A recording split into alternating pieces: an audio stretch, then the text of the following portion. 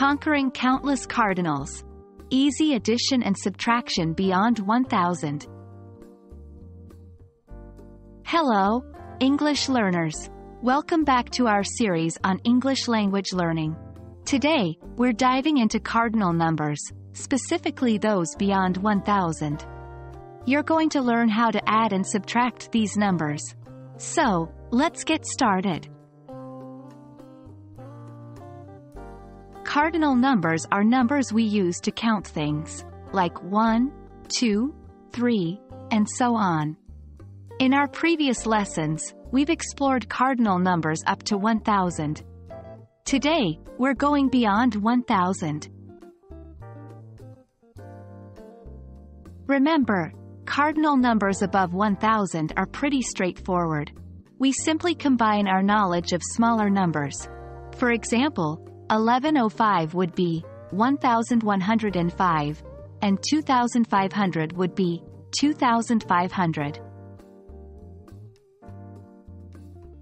Adding cardinal numbers is as easy as pie. Let's take an example. If you want to add 1250 and 3750, you would say 1250 plus 3750 equals 5000. Remember, the word plus is used for addition.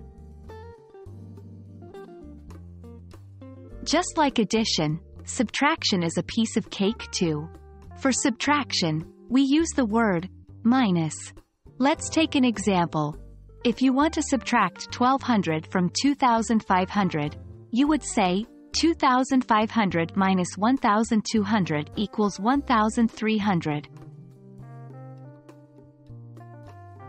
Now it's your turn. Try some addition and subtraction with the numbers above 1000.